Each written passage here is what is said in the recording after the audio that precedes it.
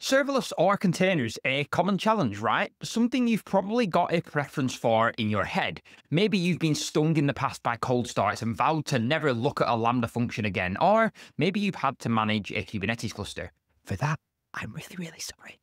But here's the thing. This is not an or decision.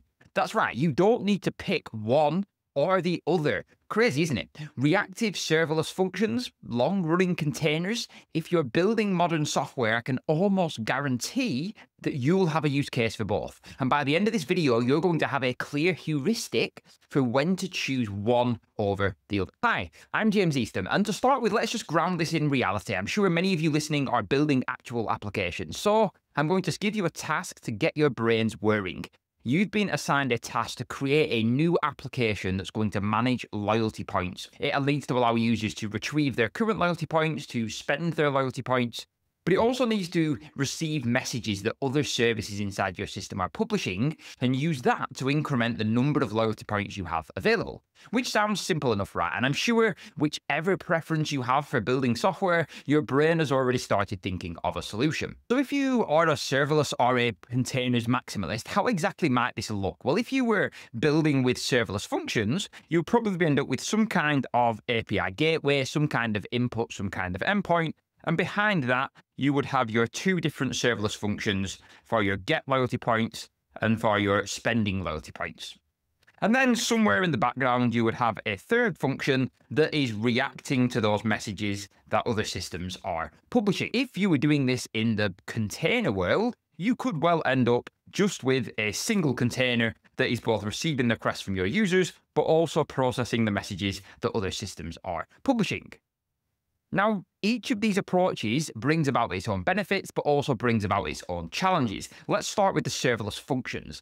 At the core of most serverless functions is that ability to dynamically scale up and then scale down. That is their superpower. And this is great for reactive workloads. It's not so great if you've got a user sat there waiting for a response, because most modern websites need milliseconds to load. And if you're anything like me, if a website takes a long time to load, you're going to leave, you're going to go somewhere else. Responsiveness, predictability, low latency are all things that the modern internet user has come to expect. Not to say you can't do that with serverless functions, you just need to do a little bit more work to make that happen. Now, if we switch over to containers, there's some problems here as well, because containers, on the other hand, they might make your users happier because they've got this consistent response time, this consistent latency. They've got this thing that's sat there always listening to their requests. But you've also got this same system sat there reading these messages. And there's two potential problems with that. The first is, what if suddenly you get 100 times the amount of messages than you expected previously? That then causes this service to crash, which then has the knock-on effect of affecting your end user.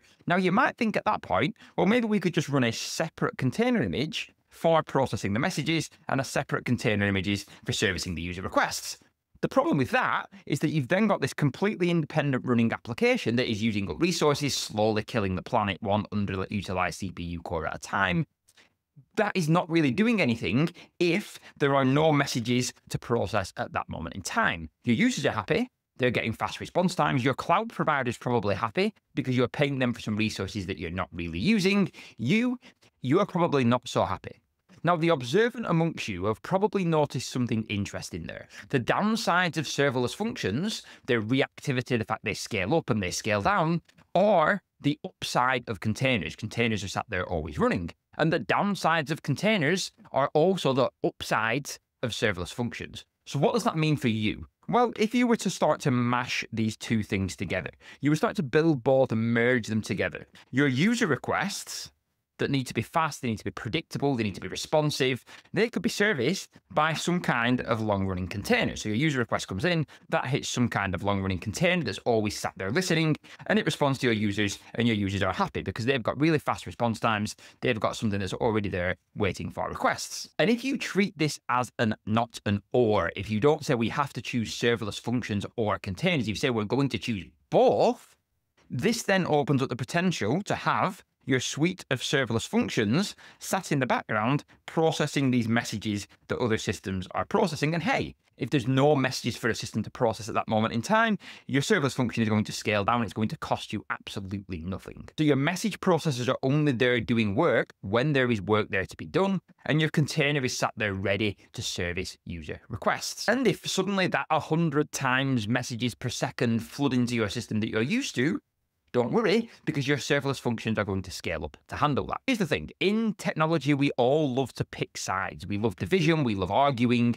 that our way of building is better than another way of building. .NET is better than Java. Rust is better than Go. In this case, though, the and is your friend.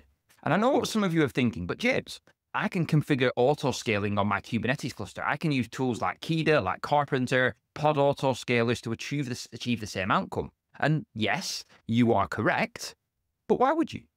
Why would you introduce a tool that you need to manually configure, to manage, to operate, and to find some infrastructure to run it on, when you could just use a tool that makes that specific feature set a first-class citizen? Even if you're running containers, I can still almost guarantee that you don't need Kubernetes. In fact, unless your ability to dynamically scale infrastructure is a core differentiator for your business, you are probably absolutely fine just using whatever built-in container orchestrator your cloud provider of choice gives you, whether that's Azure Container Apps, Amazon ECS, Google Cloud Run. Optimize for running your containers, your long-running applications, in a way that minimizes the overhead that you have, the infrastructure management, the operational overhead. And then combine that with something that scales up dynamically for your reactive workloads, which is probably going to be some kind of serverless function. Now, at its core, I'm basically describing it depends, the age-old mantra of software development. Have a workload that is user-facing, that needs predictable, low-latency access.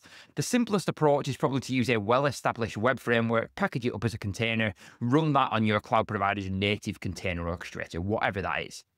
You also have a workload that needs to react to things happening, to dynamically scale up and down, be incredibly resource efficient, only doing work when there's work there to be done.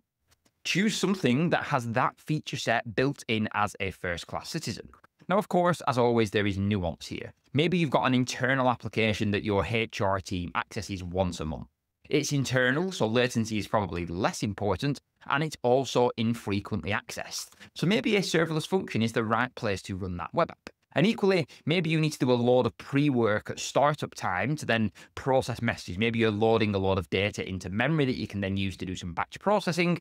Maybe it's more efficient to run that batch process as a container that's going to scale up, do the work, and scale down. So what are your thoughts on this old serverless or containers debate? Have you been stung by cold starts? Have you had to manage a Kubernetes cluster and are feeling the pain?